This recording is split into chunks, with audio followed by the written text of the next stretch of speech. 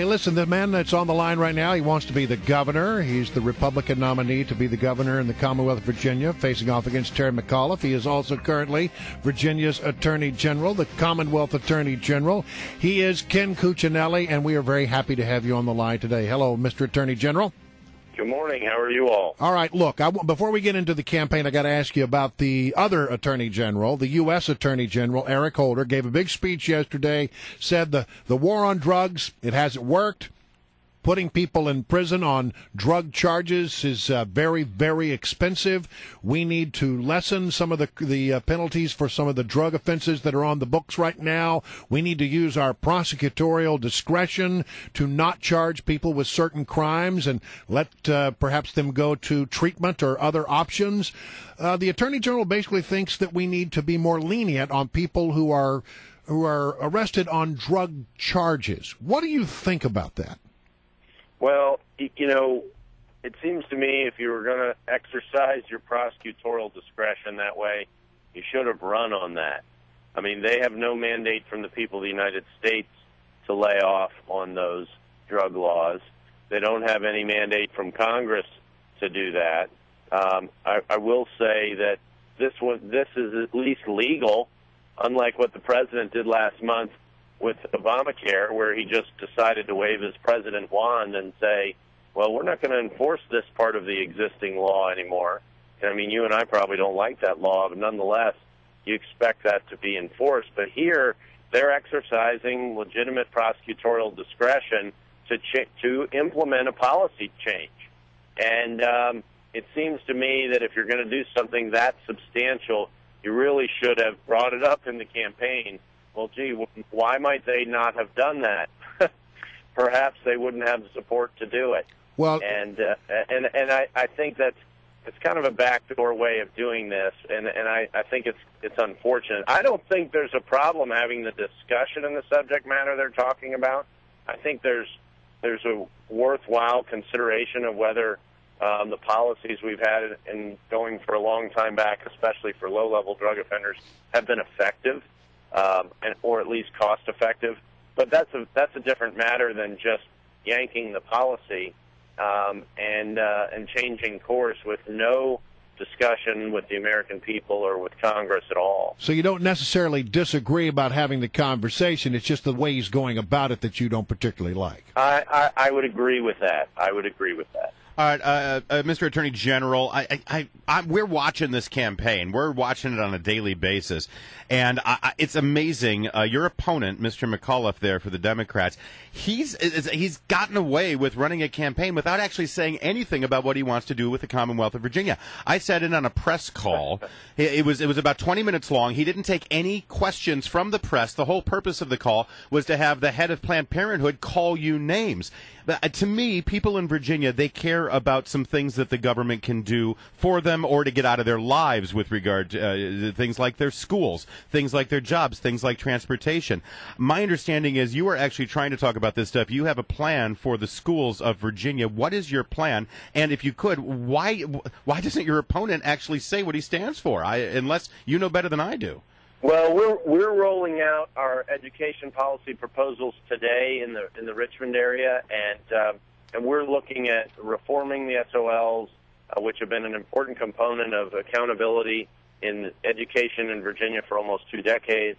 And we're also going to be focusing on expanding control of parents, particularly of children in failing schools, so that opportunity can be made real for every child in Virginia. We have plenty of good schools. We have lots of good teachers.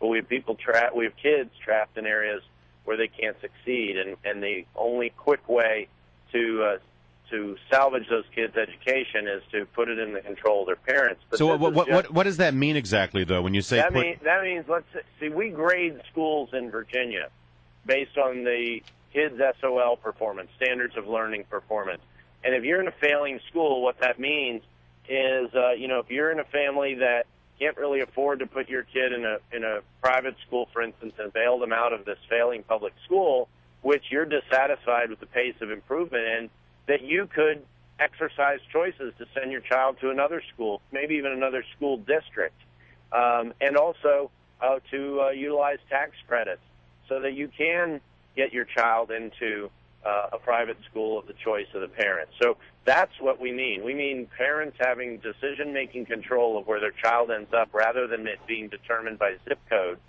when they have a failing school close by. And this is intended both to spur positive change in the schools, and it's also, and most importantly, to make sure that no child in Virginia loses out on the opportunity for an education.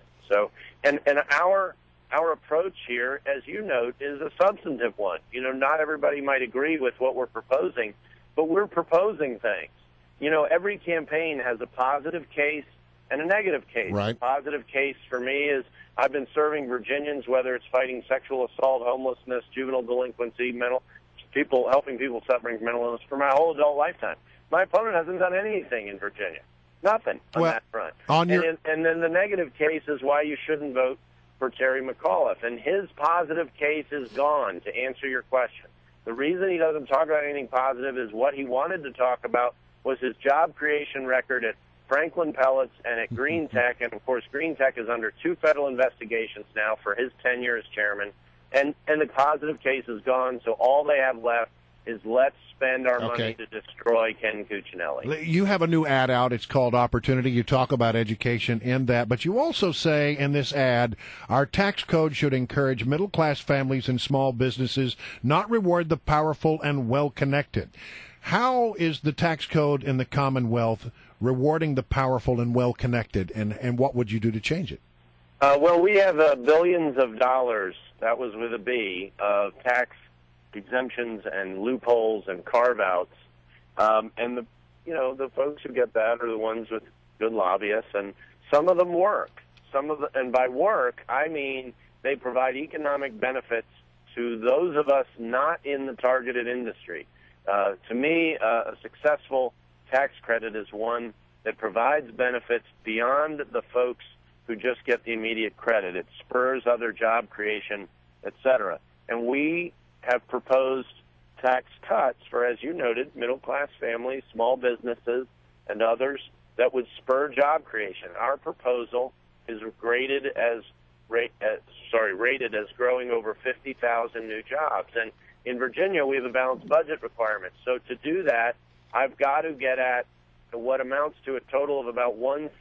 That's 1 in 6 of our tax exemptions and tax credits to be able to pay for the tax cuts that I'm hoping to spur job creation with. All right. Well, we're going to have to leave it right there. I'm going to make us late for traffic, but I just want to point out, Ken Cuccinelli just laid out a comprehensive K-12 plan for us. He's going to unveil it today in Richmond. I went to Terry McAuliffe's webpage for his K-12 policy. I kid you not. I can read it for you in 3 seconds. As governor, I will support our kids in our schools. We're going to take the best ideas from around the country and give teachers and administrators the resources and freedom they need to make Virginia a global leader in education. That's his policy. Yeah, and it would be nice if he'd actually go somewhere and answer questions. Well, and if he would answer questions. Yeah, amazing. All right. Unbelievable.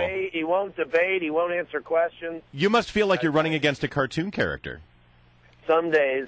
I mean, our goal is to talk to as many Virginians as possible, and his goal seems to be to talk to as few. And as you noted, even when he gets a press call, he won't, even when they call it, they won't take questions. It's extraordinary. Enjoy the campaign, Mr. Cuccinelli.